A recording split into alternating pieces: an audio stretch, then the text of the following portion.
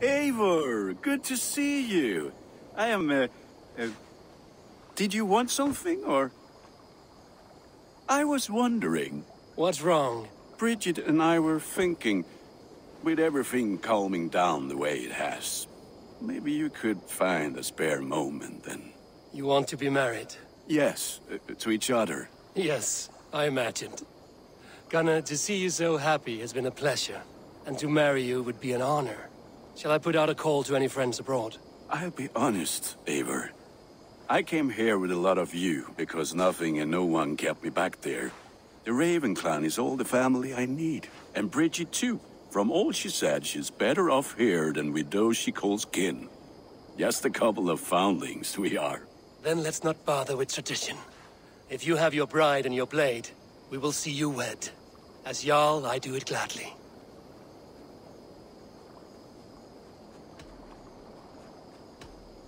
About you and Bridget. When do you wish to be wed? The sooner I can make her my wife, the happier I will be. But we are fine to wait until everything has settled here. Enough waiting. Cool your forge and cover your anvil. Let's get you married. Wonderful. Shall we gather everyone? Gather your wife and your courage. I will bring the people together.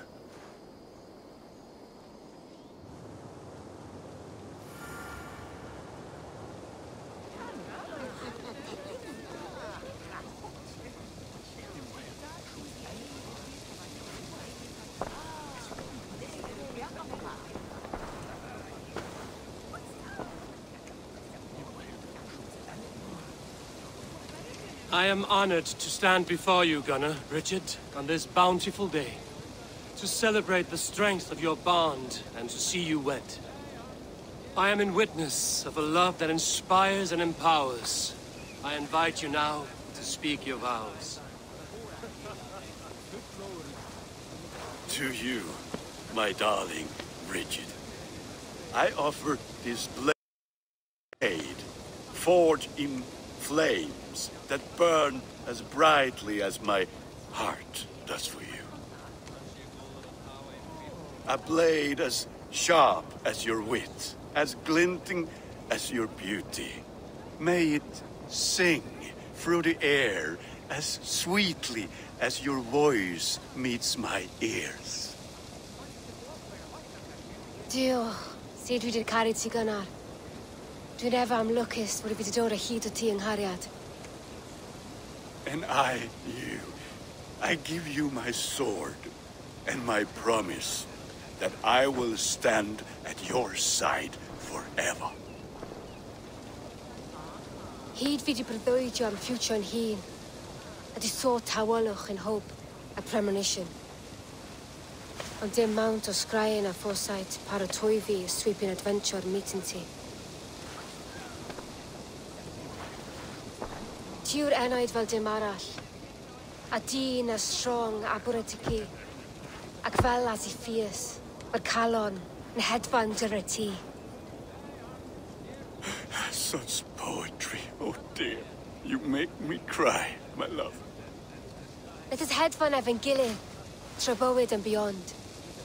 I offer you this ring, and take yours in kind.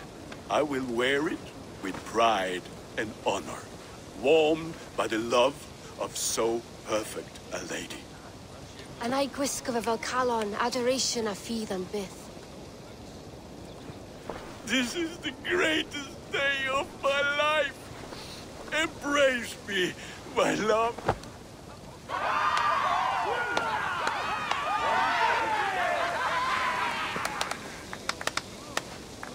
With our couple now bonded in matrimony, now we drink.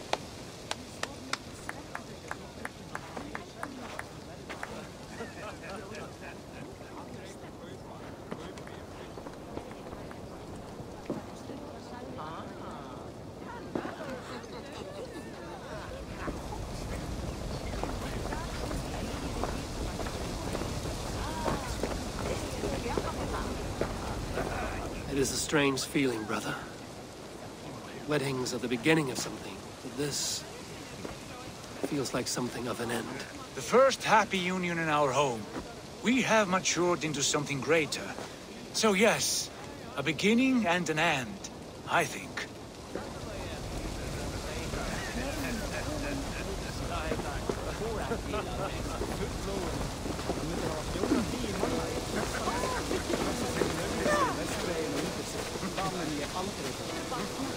Randvi, saw you looking a little lonely.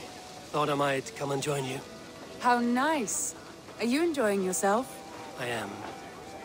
I never thought I would see gruff old Gunnar so enraptured by a woman. Enraptured by anything, for that matter. He's a hard one to read, but I am pleased for him, and for this day of rest and respite. After everything, a few days of feasting will do the people some good. They need this. They do. Will you walk with me? Anywhere. Lead on. Something has been on my mind for some time. I am no seer, but I foresaw this day long ago. Not Gunnar's marriage, but our situation. Our success. How do you mean our success?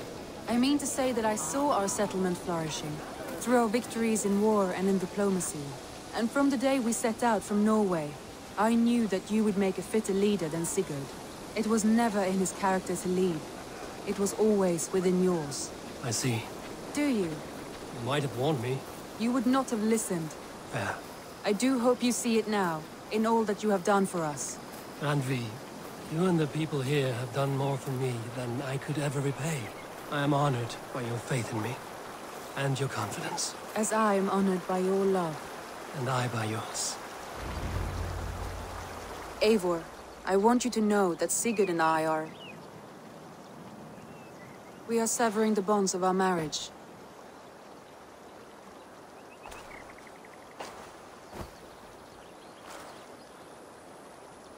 We share a love that is steadfast, and I have faith it will forever be so, but my heart is yours.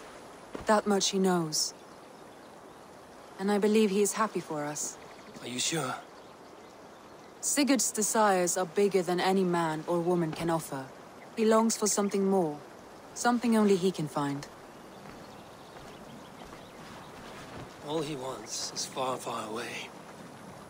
All I need is right here.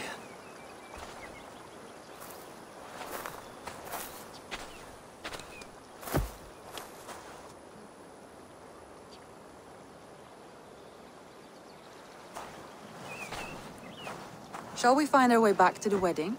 Bridget might give another speech. We must not miss that. About that, I have not understood a single word of hers since Gloucestershire. Really? I find she speaks beautifully. With poetry, even. Are you kidding? Am I? Come, we should go.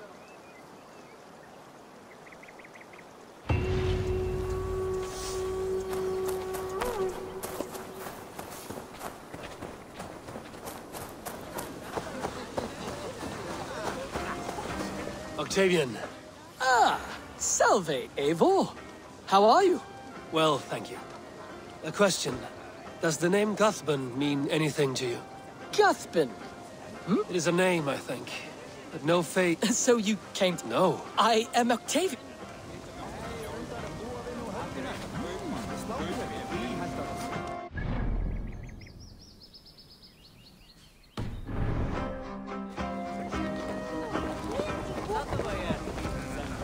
How are the marriage customs in your country, Hytham?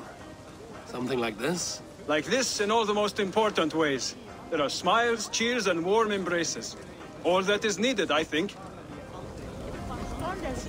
Richard, I gift you a formal welcome to our clan and our family. You are a fine addition to Gunnar's life, and to ours. Diolch, Eivor. I couldn't be more happy to go, ma. Hope you now want to well in a case me through the years. Yes, of course. As I say, it is wonderful to have you. Gunnar, you old trout. You're a married man. Never thought I would see the day. Nor did I. And not for lack of trying. Alvis, I'm surprised you did not serenade the bride and groom with a verse or two. Oh, I wished to, I did. But all that came to me were insults and jibes. Another time, I think.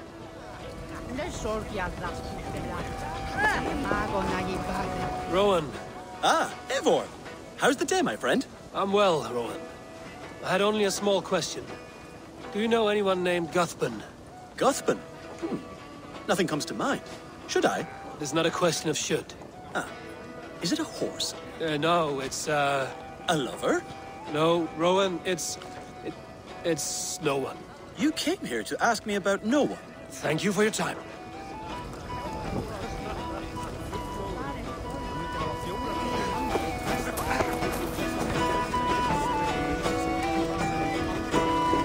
You've been among us for quite some time, Redda. Are you ready to settle? Make a home here? For a year or two, perhaps.